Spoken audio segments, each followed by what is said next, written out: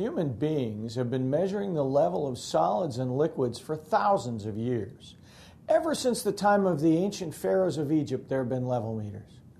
Today, we sometimes do it the same way as the Egyptians did, and sometimes we do it with ultramodern technology. Hi, this is Walt Boyes, editor of Control and ControlGlobal.com, with another edition of our Market Intelligence Report series for the Process Automation Media Network and YouTube's Automation TV. We asked our readers to tell us how they use level instrumentation and tank gauging systems.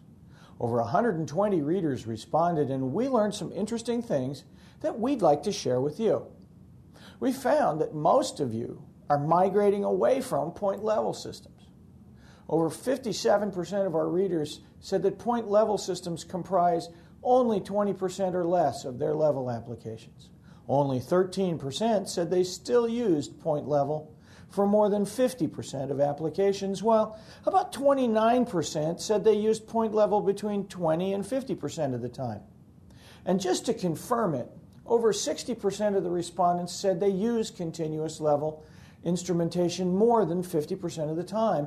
An additional 25% said they used continuous level instrumentation between 20 and 50% of the time.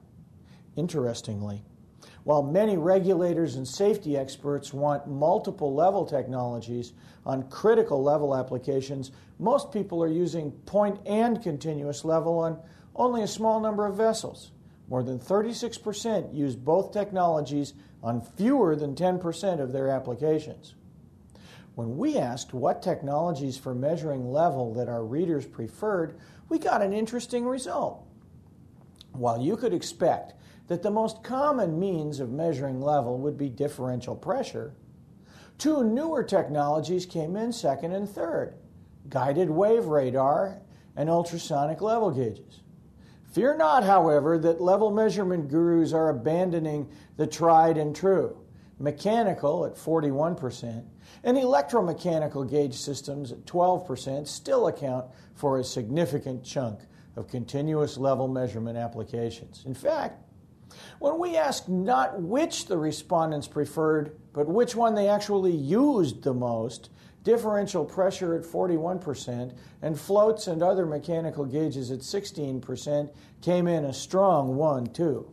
That's a combined 57% vote for the old standby technologies. But even here, the new sneaks in.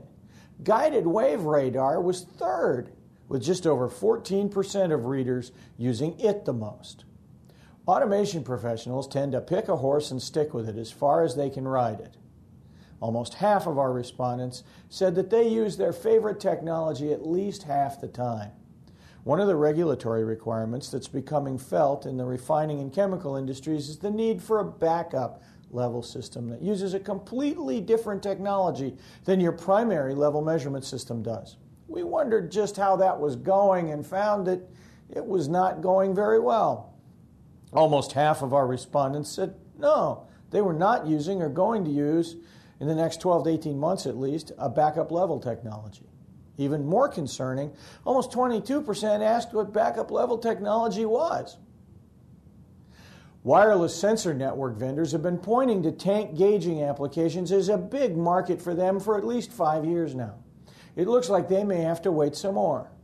Over 86% of our respondents said they had not installed wireless tank gauging systems in their plants. And even more interesting, after all the propaganda about the utility of wireless systems for tank gauging, more than 71% of respondents said they were not going to install a wireless tank gauging system in the next 12 to 18 months. But it isn't that they aren't paying attention to the wireless standards war.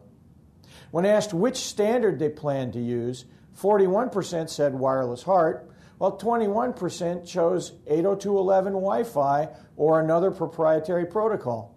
Only 12.35% chose ISA 100.11a, and even fewer, just under 5%, chose Zigbee. And the wireless protocol they'll be using when they do install wireless tank gauging systems. So there you have it.